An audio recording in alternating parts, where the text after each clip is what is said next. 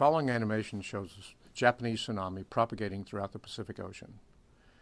As the tsunami radiates from Japan, it encounters complex topography and bathymetry in form of ridges and volcanoes that create this complex wave pattern of scattering and reflected waves.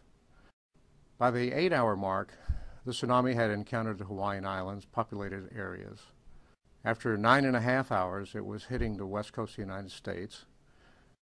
Notice how complex this wave pattern is becoming as it encounters more topography and more bathymetry, and now you're seeing reflected and refracted waves throughout the entire Pacific.